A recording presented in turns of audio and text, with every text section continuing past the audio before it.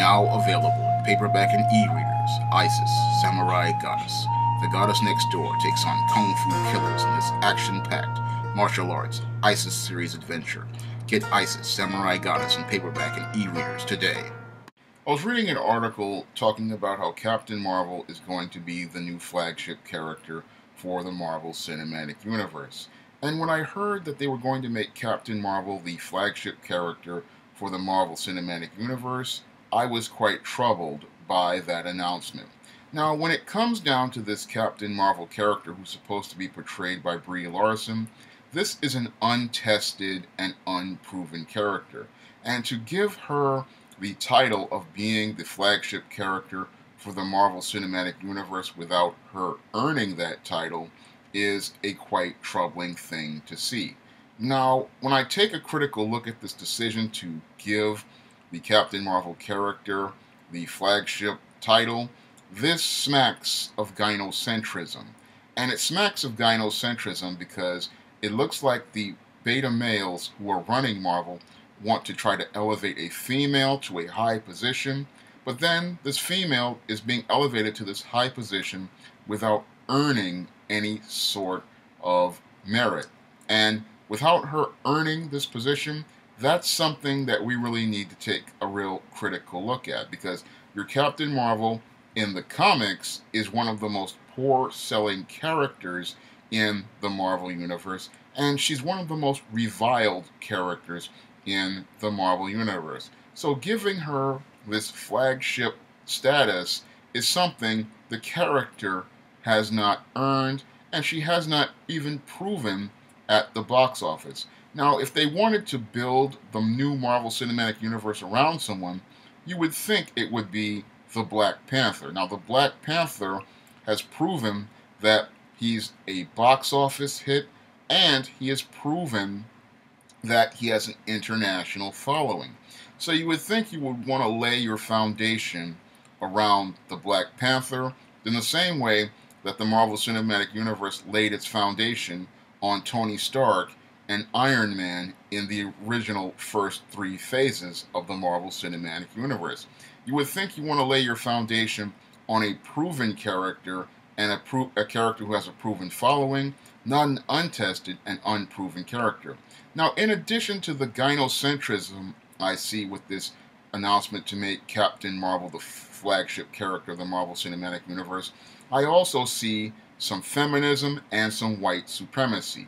And the reason why I see feminism and white supremacy in this decision is because it looks like they want to elevate this white woman to a position of high status that she has not earned, and they want to deny the black man, the Black Panther, his position that he did earn on merit. Because when we look at the Black Panther, again, here is a character who not only made $1 billion at the box office, but they made $1 billion at the box office over a couple of months. And this character has proven that they have an established following and they have an established position of making money. But when I look at the gynocentrism that have gone out of the Marvel Comics into the Marvel Studios, it's all about elevating women to positions that they have not earned. And again, Captain Marvel, again, is one of the poorest selling titles at Marvel Comics right now, and she is one of the most reviled characters among comic fans. And this Captain Marvel character, as they're presenting her on screen, as I'm seeing it, she's coming across like a Mary Sue in the same way that Rey came across as a Mary Sue in Star Wars. And when it came down to Rey and her being this avatar for Kathleen Kennedy and then being this Mary Sue who could do everything, this is what led to many Star Wars fans disliking Rey and what led to the complete decline of the Star Wars brand. And what I fear what they're doing with this Captain Marvel character is they're going to bring this Carol Danvers in, and she's going to do to Marvel what Rey did to Star Wars. Because when I look at her power set, it's clearly that of a Mary Sue character. Here we have this Captain Marvel character who's going to be coming out of nowhere after the Marvel Cinematic Universe has been built up for 10 years, and she's going to come into the Marvel Cinematic Universe and have the power an ability to go out here and move planets. And I think about that, and it does not fit organically into the Marvel Cinematic Universe. You have this female who's supposed to be so powerful, yet we never saw her show up for your Avengers Infinity War to help take on any Thanos, but she's going to come out of nowhere after he gets this Infinity Gauntlet and be part of the group that's going to save the day. That smacks of a Mary Sue, and that's one of those things that really annoys me about this Captain Marvel and the way they are executing her in the Marvel Cinematic Universe, is that this character is not being brought into the struggle organically. She's being brought in such a way that she's coming across like a Deus Ex Machina and a Mary Sue character who's going to come in and save the day for everyone. And when they do that, they destroy all the credibility they have built up in the Marvel Cinematic Universe for the last 10 years. Because over the last 10 years, we have been told that the Incredible Hulk is a very powerful character, a very strong character, and the Mighty Thor is an incredibly strong character. And characters like Iron Man have evolved their technology to the point where they've become incredibly powerful. Now, in the comic books, the Incredible Hulk is supposed to be the strongest one that there is. And when you bring in Captain Marvel and have her moving planets like Superman, what you're doing is you're compromising the integrity of the Marvel Comics, and you're taking liberties with the Marvel Comics that people don't want to see. Because one of the strengths of Marvel Studios was their efforts to maintain the integrity to the source material. They always made an effort to stay true to the source material, and by you going here and saying that Captain Marvel can move planets, that compromises the source material. This is the same type of liberty that your Salkins made when they made Superman 3 and 4, and the same type of liberty that your Joel Schumacher took when he made Batman Forever and Batman and Robin, and the same type of liberties that Zack Snyder took in many of his DC movies. Unfortunately, many Marvel Studios fans, they're so caught up in their emotions that they can't see the compromises being made on screen with this Captain Marvel. Because when I look at this Captain Marvel and they're saying that she's so powerful that she can move planets, that's a complete compromise of the Marvel Universe and a complete deviation from the Marvel comic book universe to creating something of your own and creating your own ideas. And it looks like they're try to shoehorn identity politics into the Marvel Cinematic Universe with Captain Marvel. And this shoehorning of identity politics, what that looks like to me is it looks like the Marvel Studios is in serious, serious trouble. Because when I look at this decision to make Captain Marvel this powerful, this is a complete compromise of the Marvel Cinematic Universe and deviates completely away from the Marvel Comics. Because in the Marvel Comics, the Hulk is the strongest one there is. And when it comes down to Thor, Thor is one of the most powerful characters in the Marvel Universe, and he's the strongest Avenger overall. And the second most powerful Avenger back in the 70s was Iron Man. So when I take a look at this decision to make Captain Marvel this powerful, again, it's a complete compromise of the source material, and it's something comic fans really needed to take a serious look at, because when they start making compromises like this and the decisions they've made with Infinity War and Spider-Man Homecoming, I'm starting to see, again, the building blocks of the beginning of the end of the Marvel Cinematic Universe. Because what happened to destroy the Superman franchise and the Batman franchise was producers starting to take liberties with the source material, starting to make efforts to deviate from the source material, and then adapting their own ideas instead of trying to stay true to the comics. And that's why I said Marvel Studios has lost its direction and lost its way.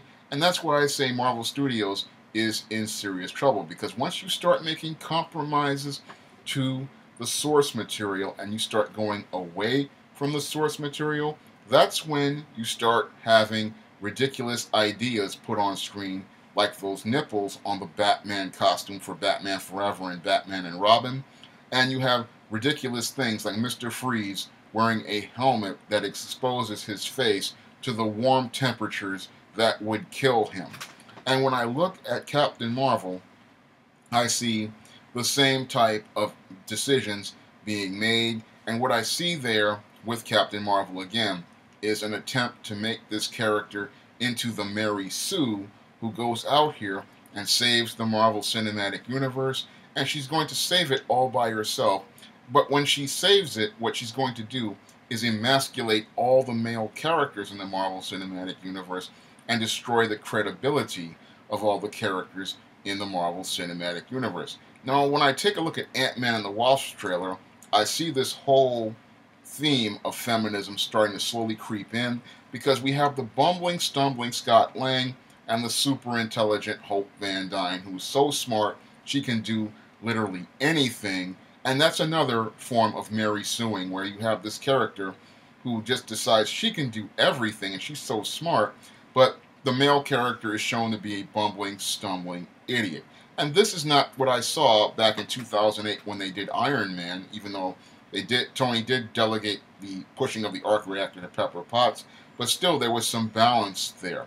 But when I take a look at this Ant-Man and the Wasp and the way the Wasp is acting, and I take a look at this Captain Marvel and to talk about her power set, I see how gynocentrism is creeping into the Marvel Cinematic Universe, and I see how gynocentrism may lead to the decline of the Marvel Cinematic Universe, because when you go out of your way to emasculate the male heroes the way that they're planning to, what's going to happen is you're going to wind up alienating the comic fans who have been watching this universe over the last 10 years, because all these characters, again, they were supposed to come together for this infinity struggle, and we wanted to see them overcome the odds of things. But when I take a look at this Captain Marvel character, it looks like she's going to be built up in the same way that Rey was, to be this Mary Sue and this Deus Ex Machina who's going to come in here and emasculate everyone. And that's not something people want to pay money to go see. And if this is the direction they're going to go in, I see the Marvel Cinematic Universe going from being a successful group of movies to falling apart at the end with one of the worst conclusions overall. Because this Captain Marvel character, as I see it, this is not a good decision to make her the flagship character for the future of Marvel Comics. Because not Marvel Comics, but Marvel Studios. Because if this character cannot prove herself through the way of merit, the way Iron Man did, by going out here and having a successful box office, or the same way that Black Panther did by having a successful box office, then there is no reason to make her a flagship character and use her as the foundation to build the rest of the Marvel Universe on, because that's a position she did not earn. And when it comes down to many beta males out here, they often try to elevate women to high positions that they did not earn and did not prove to earn. And that's not right at all. I mean, no character should be higher or based on out of nowhere for their gender. It should be based on, can they bring in the box office? Do they have the charisma?